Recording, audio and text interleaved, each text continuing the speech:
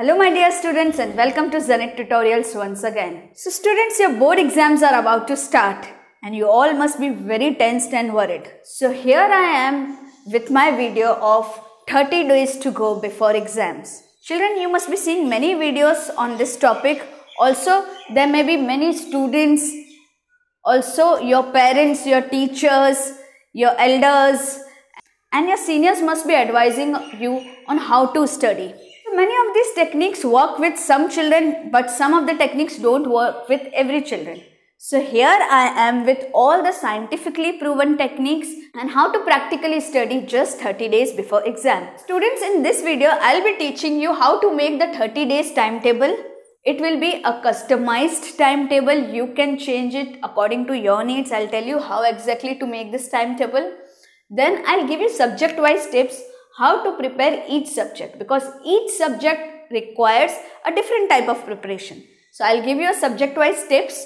I'll show you how to plan each and every day. So planning of one day and how to make use of the whole time. And then as a bonus, I'll give you a few tips to score more than 90% very easily in your exam. So let's get started. First, I'll teach you how to make a 30 days timetable. So for this purpose, let us assume that you have 8 papers to give, right? You might have less number of papers, but I assume that you have 8 subjects to study in a 30-day time. So children, here in week 1, each and every week you will study 2 subjects, right? So suppose you're studying subject 1. So 3 days for one subject, 3 days for the next subject, okay? So first 3 days for one subject, next 3 days for another subject, and leave this one day, okay? Here I am leaving this one day because any of these subjects might require extra preparation. So I have left this one day. Similarly, third subject on here, fourth subject, leave a day, fifth subject, sixth, 7th and 8th. So this way 30 days are more than enough to cover 8 subjects, and plus you have these 4 days of revision. Or if anything goes wrong in these days, so you have one spare day here. So this way first you will divide your 30 days into 8 subjects. Now here you will plan whether you want to do one subject in 3 days. If at all you cannot study one subject for whole 3 days, then first you will make this timetable and allot your subjects. Yeah? So this way first thing is you will allot your subjects, your 8 subjects, your 5 subjects, whatever subjects you have here, so that you can keep on ticking and it motivates you. Now children, please remember that everyone, even the genius student, an average student and a student who is not able to score very good marks, so all of them have only 24 hours in a day. So it's not that someone is having more hours a day. So everyone is having same number of hours in a day. Their brain capacity is also same. Then why is it that few students get very good marks, most of them are not able to reach there? The very reason is they utilize their time very carefully. So I'll tell you how to do that. Okay. Now morning 4 a.m. this time is very important. This is called Brahma Muhurat. So 4 to 6 a.m. is very important for studying, because in this duration, especially 4 to 5 a.m. okay, your capacity is 5 times of learning. So this time you should get up every day 4 o'clock. You should get up in all these 30 days. Okay. Also remember, please avoid studying late in the night, because at that time you have only 20% of your brain capacity, and if you study late night and get deprived of sleep, okay, then your creativity, then your retention power, everything decreases, your productivity decreases, and even if you have studied everything, still you forget an exam and you are not able to reproduce the answer at that time. So my first tip is, please avoid studying late night. Get up at 4, in the morning. So 4 to 6 a.m. is the Brahma Muhurat. At that time, you will have to study numerical type of things, right? So if you are doing physics or chemistry, then you should do the numerical part in the first part of the day.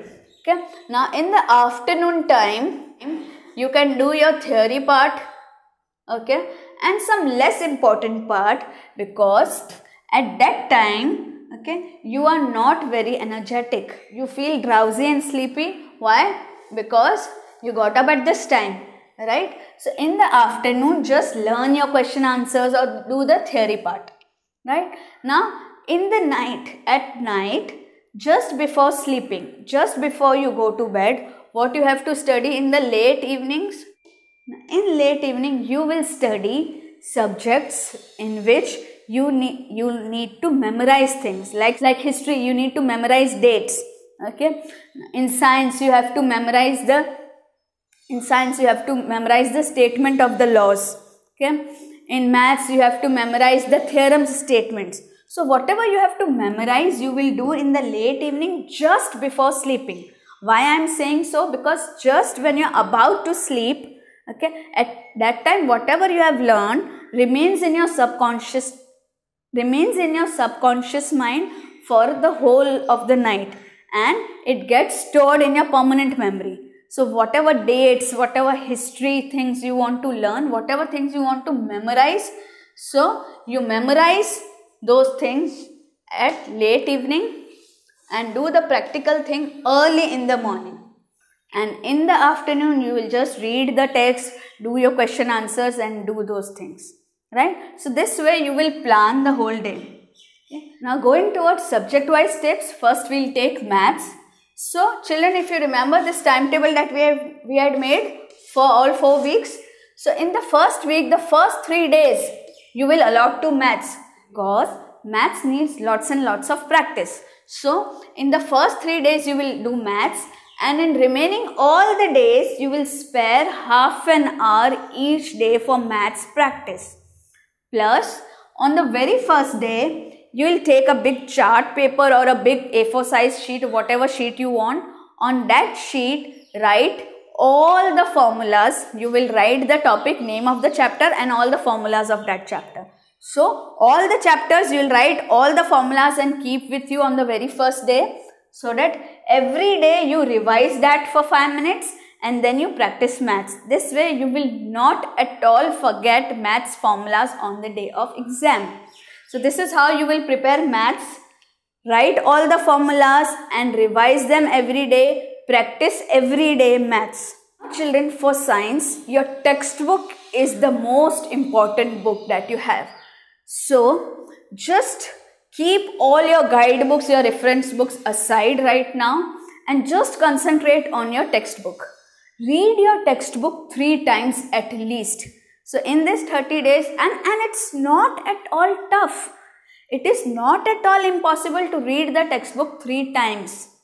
Okay? Just imagine that you have a very good novel. So you complete that novel in how many days? Maximum 2 or 3 days. So just consider your textbook as a novel and you can easily read it 3 times just before exams. So in this 30 days, you have to read each and every chapter 3 times, so as to make sure that each and every word you have read at least 3 times. So no other question can come out of your textbook. So you have read it so thoroughly, and since you have told your mind, since you have read it 3 times, so your mind knows, your subconscious knows that it has to store these things. These are important things. So if you keep on repeating some things, okay, your mind stores it in the permanent memory. So you will remember it for a longer period of time. And science is such a subject wherein you don't have to frame an answer. The answer is there in the textbook. You just have to remember those things. Right? So unlike your English and social studies, you don't have to frame an answer. So you don't need any reference books or guidebooks right now. Okay? Just 30 days before exam, you need to read your textbook thoroughly at least 3 times. So in these 3 days that we have allotted for science, you will read the textbook, and there are many days before your exam, before your board exams, there are many days. So in those days, you can just go through your reference book, your 10 years papers, past 10 years papers, past papers, and just find a gist of the questions they ask. Okay, but reading the textbook is very, very important. That is the most important tip for science. Plus, just go through all the laws, all the statement, all the definitions, write it once or twice or even thrice. Just go through the diagrams very carefully, okay, and revise the textbook. That is it for science. You can score full marks in science just by revising textbook. And just if you have learned the textbook very thoroughly, you have read it 2 to 3 times very nicely, then you can go for reference book. You can watch YouTube videos on different topics to gain extra knowledge, right? So this way you will cover science in 3 days. It is very, very easy to read the whole textbook in 1 day. Now let's go to English. Now for this subject, I am making a separate video wherein I will tell you how to attempt your English language paper, English grammar paper, wherein by watching only that video, you will be able to score full marks in your grammar. You will be able to write very impressive essays and letters. So there I will tell you how to frame your essays, okay, what quotes you have to learn. In that video itself, I have given all the quotes, all the important quotes that you need to learn for the exam. So just go through that video. I'll send the link in the description or here at the top left hand corner. So that way you will prepare grammar. So you can just watch the video and finish off the grammar. So you in these 3 days just concentrate on your literature part. So just concentrate on the literature part. Read the text very thoroughly. On Zenith tutorials also, we have given maximum possible videos on all the literature chapters. So just go through their links, read your text very carefully, and you are done in English. Now in your social studies exams, so in SS you have to remember a lot of dates, a lot of names in geography. So you try to learn the maximum part just before sleeping, and when you get up in the morning, first thing that you should do before start preparing for SS is first go through the question papers, the previous year question papers, and what questions do they ask. So first, before starting a chapter, if you read the questions, it will be easy for you to look in the text the answers. Okay, so there you will pay more attention and you will be able to learn the chapter very well. So before starting reading the chapter, first read the questions that are asked from this chapter, from that particular chapter, right? So questions first and then read the text, so you will search the answer. So this is the best way to learn essays. Now for Hindi, the same thing goes for Hindi like English. In my next video, I will be telling you how to learn Hindi grammar, okay, how to write impressive essays. In that video itself, I will give you the list of all the quotes that you need to learn. There are also videos on my channel wherein I have given proper word-to-word line of formal and informal letters and important words that you can put in there. So just go through that and you are done for your Hindi grammar part. Okay, so writing skills you are done. So in these 3 days, just concentrate on Hindi literature. There are many videos, almost all the videos of Hindi literature that we have put up. Just see those videos. Once just go through the videos, remember the keywords, and when you are reading the textbook, just underline those keywords. The same goes with English. In English also, you should remember the keywords very well. So in my videos also, I have given you proper keywords that you should write in your exam to get full marks, because keywords are very, very important in Hindi and English examination. So I think basically I have covered all the important subjects.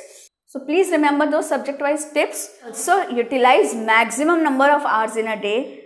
Try to get up 4 AM in the morning and sleep maximum by 9:30 in the night. So you have lots and lots of hours. Don't study in long stretch. Okay, so just take a break after every 30 minutes or 1 hour or so. And when you sit for studying, don't sit down on the floor or don't sit on your bed, because your concentration level goes down. So take a table and a chair, sit there with all the material that you require, all your textbook, your notebooks, a water bottle and some dry snacks, so that you don't get up when you are studying a particular topic. So don't keep on taking many breaks.